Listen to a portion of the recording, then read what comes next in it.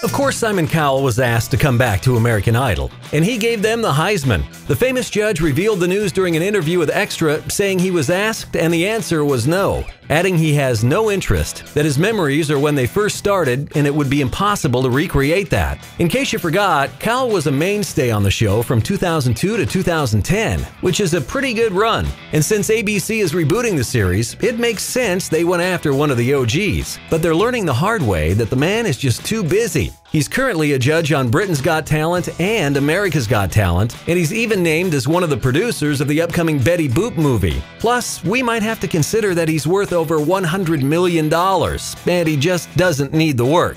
Either way, we wish AI a lot of luck getting the band back together. It ain't gonna be easy.